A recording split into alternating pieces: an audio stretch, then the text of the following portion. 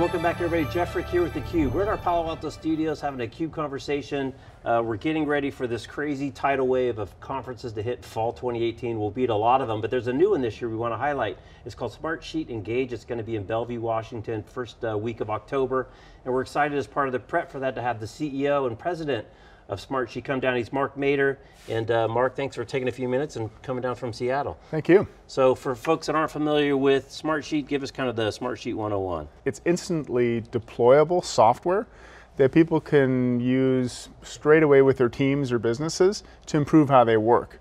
Now the power word there is work. What do we mean by that? And it's about how you capture information, how you organize, share it, automate it, and report out on it. Now the key difference here is that we let everyday business people succeed on the platform and improve.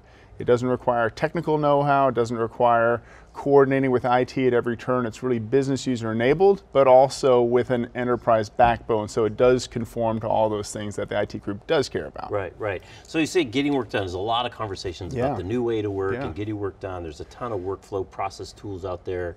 There's Jira and Slack and we hear new ones all the time. How are you guys different? Because then I was trying to put you in those buckets, and then I look at your website and you actually partner and integrate with Slack. You partner and integrate with Jira. So how does your solution fit in with some of those ones that maybe people are more familiar with? We do. It's really easy to think about it almost as Lego blocks, in the sense that you have a messaging Lego block, you have a storage Lego block, you have an authoring Lego block, and then you have an automate, manage, and report Lego block. And those are all different. So how we communicate on things in Slack or Hangouts chat or Workplace by Facebook, we're talking about things, we're messaging. Somewhat ephemeral, right? We have a conversation and it comes and goes. That thing that persists, whether it's a plan or a process or a customer list or a piece of feedback, that doesn't get marked as done and goes by the wayside, that stays. So that persistent work sits alongside authoring, writing, creative, totally unstructured, and messaging. That's where we fit into that model. Right. So a lot of exciting stuff going on. You guys IPO'd earlier this year, congratulations. Thank you. And the other thing that kind of jumped out at me doing some homework for this was you have 74,000 customers was the number. So you guys have been, quietly, maybe not so quietly, been at this for a while. So the last company that you worked at, you were there for 20 years, ended up going through an acquisition. So you're in it for the long haul. You don't really jump around too much. So you saw a real opportunity here in Smartsheet. No, and I think in SaaS especially, Jeff, we have companies that reach great success, most of them not overnight. So it's this immediate success 10 years in the making. And I think what's changed from 2 decades ago is that the person who wins a category isn't necessarily the kid who shouts the loudest. You earn those 74,000 customers and you earn the right to serve some of the largest companies in the world.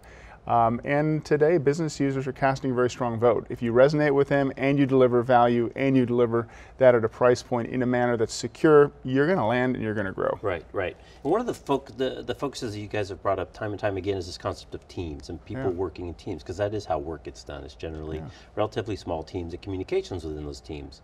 And that's kind of the roots of the company. That said, an increasing enterprise focus as you go forward. So how are you kind of bringing those two things together? Where do they overlap, and then what are some of the unique challenges as you kind of move, I don't want to say up market, but kind of up market to these bigger deals in the enterprise opportunities? Yeah, teams really exist at all size companies. What changes in bigger companies is that sometimes the scale. I'll give you an example. If you and I work for a small organization that's renovating one hotel, it's pretty fixed. We're going to get that project done. We're going to share with 8 people and our outside team, and we're good.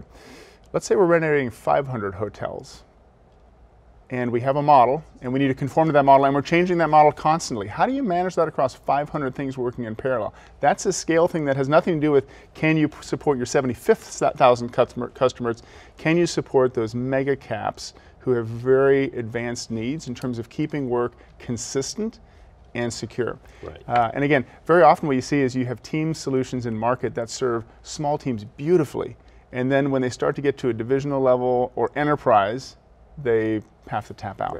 And a big part of that, as you said, is really kind of this low code, no code kind of environment where the business user is enabled to actually implement change, create new business processes without having to go in under the covers and get the C prompt, prompt out. Exactly. Well, when you think about the majority of the workforce isn't a coder. The majority of the workforce isn't a citizen developer. So how can you unlock the capacity of the majority of your workforce? Right. And it's not about just serving them with technology, creating the form and serving them up the form, creating the process and enabling them to participate in it. How do you let them drive the definition and implementation of it? If you can pull that off, it is a very, very large market because many people have needs. Right.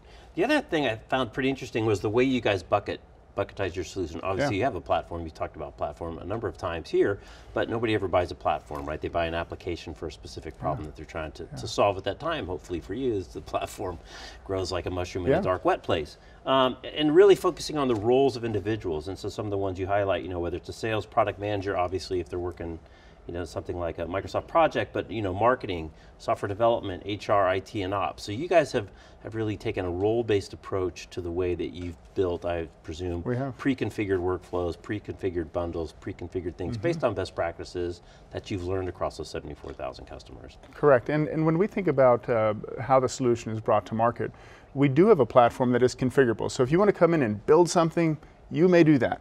We have many people, as you said, who come in with known needs. So whether it's on IT PMO, M&A, client onboarding, retail store openings, these are all workloads that we have solved for in a solution base. And you know, the first thing when we have a need, most people don't say, I'm going to go out and build something for 3 months. They go, I need to fix my issue. Right, right. So that's why the solution orientation is so important to us. And when you have as many customers as we have, you have tremendous customer signal. So when we build a solution, we have very good intel on whether there's a need for it in market. Right, right. And again, you guys are a SaaS-based solution, right? Everything is 100% is in the cloud. It is. Okay, excellent. So let's talk a little bit about the big event, engagement. Yeah. I think it's the second year. It is. Before we turned on the cameras, 1,200 people last year, expecting to double that number. Is there still any registration open, or did you sell out? It's but for the people who waited last year to the end, don't be disappointed. I would go out and register. So what should people expect? What are some of the highlights? What are you excited about Engage this year? I often talk about take-home value. So if I'm gonna take myself out of rotation and go to an event, there better be significant take-home value, like similar to maybe the take-home value from the best 10 books I last read. And when I think about having a really high compression across 2 days where you are inundated with understanding what is possible with the platform, I still think that is the biggest takeaway for people. They come in with a known need, they bought our product, they delivered it, they're very satisfied, and then they say, holy smokes, I can deploy this now for 3 other things. Those are the types of things that we were able to get done last year. And it's not about just sitting in a presentation and listening to Smartsheeters, it's about working with the fellow companies, but also working with experts side by side. You come in with your machine, with your need, we will work with you. Right. And that is a very interactive model. You know, we go to so many conferences, Mark. We do over 100 a year, and it's really, we do the big ones with a couple hundred people to the giant ones with a couple 100,000. And there's nothing quite like those first couple of years of a new conference, because everyone is so vested, everyone is so much into sharing information, you know, kind of the vendor overlay, and then becomes too much overlay. It doesn't really happen for those first several years because everyone is so into the sharing, to the learning, and seeing kind of best practices from their peers. Such a valuable piece of a conference like Engage. It is, and one big thing last year that we did was we made it 100% employee driven. When you went to register at the front desk, employee checked you in. When you went for instructions on where to go, employee guided you. When you went to give feedback, it was employee who did that. We outsourced nothing other than some of the audiovisual.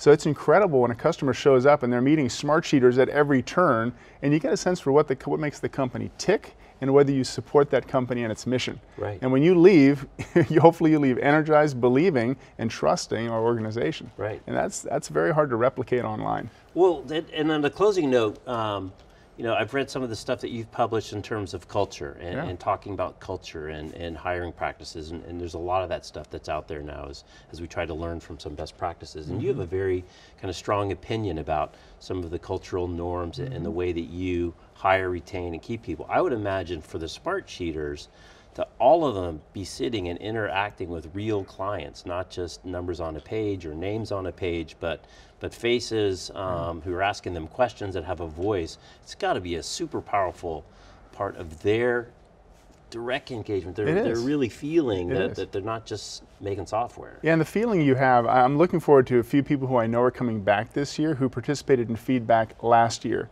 So the highlight for me this year will be sitting with a number of people who gave us feedback on our new design that we're launching at Engage this year and showing them that is your fingerprint in our new product.